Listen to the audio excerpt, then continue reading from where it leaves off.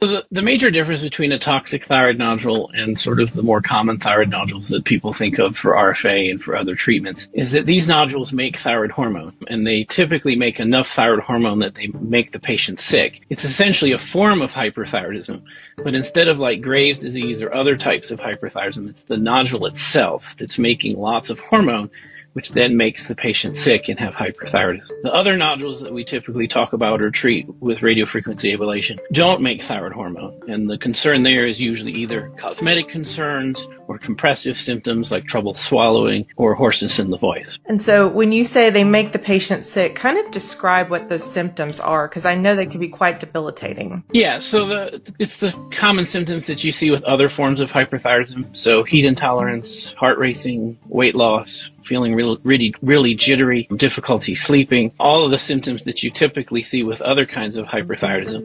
The exception would be that the Graves' disease is the one that typically causes eye problems where people have issues with their eyes. But outside of that, it causes most of the other kinds of symptoms that you see with other forms of hyperthyroidism.